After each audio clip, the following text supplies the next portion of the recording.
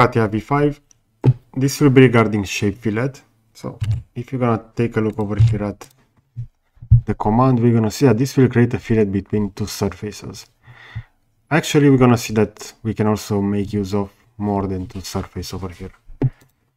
Now, to get started with the shape fillet, we have over here two surfaces. As you can see, we have the following line over here in the middle, and afterwards, this line has been extruded onto the Y and Z plane. And we have the same over here with the one in orange. Now, let's get started with shape fillet. We're gonna see that by default, this will be the bitangent fillet. And if I will select, for example, support 1, the yellow surface, support 2, the orange surface. If I will hit preview, this will be the output. So it will be much clearer if I will click OK, and we're gonna see the final result fillet over here. We can change this from radius to chordal over here. So if you're gonna see that the output of the feature will be different over here. If you're gonna make the fillet smaller, like 1 millimeter, it will look like this. If you're gonna increase it to 20, it will look like this. Also, by default, we're gonna have the extremities set to smooth. We can go for straight, and we're gonna see how that fillet will change over here, and afterwards we're gonna have that chordal distance. If you are not familiar with chordal distance, we're gonna take a look over here. So we see the circle, we see the line, so this will be tangent, this will be the chord, we're gonna have the radius and the diameter. And the chord will be a line segment with both endpoints on the circle. And the diameter is a special chord that passes through the center of the circle. So this is why the diameter is the longest chord within a circle. Now, to continue over here, we're gonna take a look at the extremities. We can also go with maximum. But in this case, with maximum, that means that the surface used as support 1 will be extended, as you can see over here, all the way to the maximum distance. And if I will go to minimum, we're gonna see that the output will be like this. So if I will click OK, this will be the final result. Usually when you add fillets within surface, you don't want leftover surface like this. So it's usually a good idea to leave it to smooth in this case. If I'm gonna swap this back to radius, we're gonna see the difference between that one. So this will be bend on a longer distance. And we can also change the canonic parameters over here. If we're gonna check the documentation over here, we're gonna see that a value of 0.5 will result a curve that will be a parabola. And between 0 and 0.5, this will be an arc of an ellipse. And we're gonna have a value between 0.5 and 1. The curve will be a hyperbola. So if you're gonna jump back over here, I will change this to be 0.1. We're gonna see that the profile will look like this with smooth. If I will go with 0.7, it will look like this. So those are some changes that can be done over here. Now, we also have the possibility to go over here with more. We can define a hold curve, a spine, and also we can select faces to remove.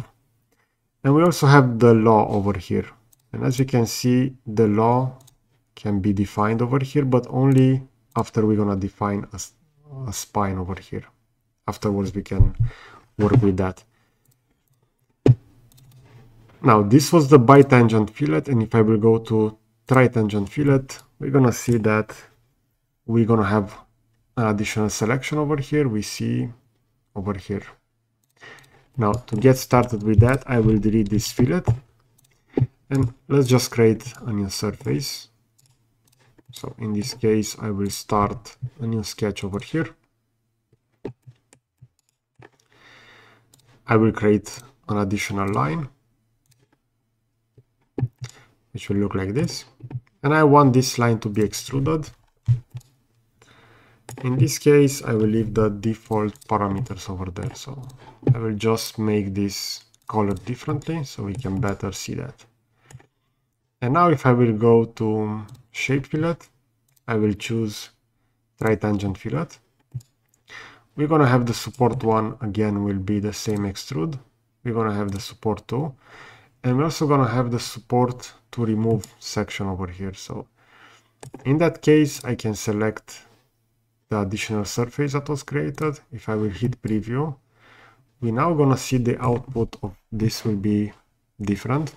We can also make use of a support to remove, which will be a surface from one of those existing ones. As we can see, this will be the output in this case. And keep in mind that we can swap direction. So if I will swap the support direction like this, the output surface will be the following. And we can do that with each of those. As you can see, we're going to obtain various values over here. If I will just delete that, and if I will just hide the extrude for now, if I will go and define a new shape fillet, I will select again the same elements over here using bi-tangent. And if you want to receive a different trim after the fillet, you can just swap those directions. And we're gonna see now we obtain that surface over here. And we can do the same for the bottom, which will give us the other section over here. So now in order to go over here and check the hold curve and spine, we're gonna go and jump within a new part, which will be this one, shape fillet with law. And over here by default, if I will just activate the shape fillet, I want this to be a bi-tangent fillet between the sweep surface over here and the one on the bottom. If I will hit preview, we're gonna see that the fillet cannot be initialized. In this case, we are asked to modify the radius or support. All that we have to do is swap the orientation of the support. So in this case, if I will swap support 2 to be upwards, this will define that fillet. I can make it, for example, 50, and we're gonna see the result of that. If I would just swap the support 1 in this case, we're gonna see that this will not work. So for this case study, we need to address support to orientation. And let's take a look over here within the spine. So as a spine, I can select this extrude over here, and afterwards we're gonna see that we're gonna have the law relimiter appearing over here from 1 to 2. We're gonna see those points. We can also change those if you want to. If you're gonna move the mouse all the way over here, it will go to the endpoint, the same over here. And if I will hit preview like this, we're gonna have the same result just like before, but now we can also go within law. And over here, by default, we have the constant, which is just what we had previously without using the law. But we can make use of a linear law over here. So we can have a start value for the fillet, for example, 5, and an end value of 15. If I will hit preview, we're gonna see this will be 5, and it will go all the way up to 15 over here, linear. We can also change this, as we can see over here. If I will hit preview, and we can also go for an S type, and this will give us a curve over here that we can work with. If I will hit preview, if I will make the start value 1 and the end, for example, 30, this will be much more visible. So just by addressing this law, I'm not changing any values. I'm just checking those difference between 1 and 30. And we can also use the inverse law, which in this case will just inverse those. So we're gonna have the 30 radius over here as the start value and 1 as the end value. So there are different changes that can also be added over here within the advanced, or we can go with implicit and we can just specify various radius over here within specific points. If I will click OK, we're gonna see that this will be the output. I will just go back to the law and I will make this an S type from 1 to 30 because it went back to 1 as constant, and I would like the fillet to be like this. That is quite similar to other features. As we can see over here, we're gonna have edge fillet and also styling fillet, but in this case with shape fillet we can do a various radius over there.